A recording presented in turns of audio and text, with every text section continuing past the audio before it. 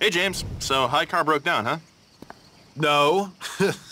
You're right. We're just testing the capabilities as an RV.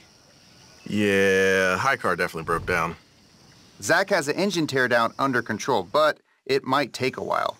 What are we gonna do? How about we take some cars and some cameras and get up to speed on the Nissan Z?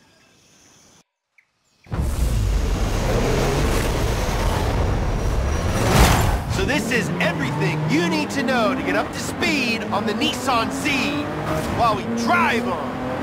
No way! No way, no way! In October of 1969, the 240Z arrived in America, known in Japan as the Fair Lady Z. The American version had a 2.4-liter inline-six, giving it a robust 151 horsepower. It could go from 0 to 60 in just under 8 seconds and cost around $3,600. I would love to find a 240Z for $3,600. Jumping to more current times, in 2001, an announcement was made. The return of the Z to America. Nissan debuted a bright orange Z concept car, the Nissan 350Z. It was released to wide acclaim the very next year. While the 350Z was good, Nissan knew they could do better.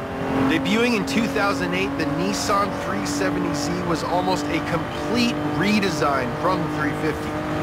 The engine swapped out to the huge 3.7-liter V6.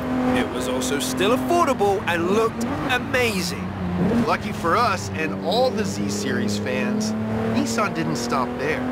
In 2023, the new Nissan Z arrived, the newest in their line of modern sports cars, this time with 400 horsepower.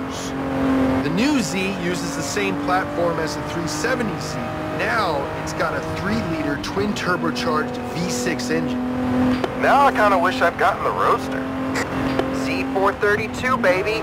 Can't beat a classic. My Z is the mightiest Z. This is great, but I still miss high car.